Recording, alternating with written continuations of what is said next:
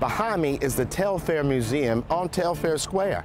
It's a wonderful museum for the family to come and see, or you as an individual. It's open from 12 to 5 on Sundays and Mondays, and it's open from 10 to 5 on Tuesdays through Saturday. Now, this is the oldest museum in the southern part of the United States. It was once the home of the Telfair family. Mary Telfair then bequeathed it to the state, and it became the Telfair Academy. This has been an operating museum since 1886.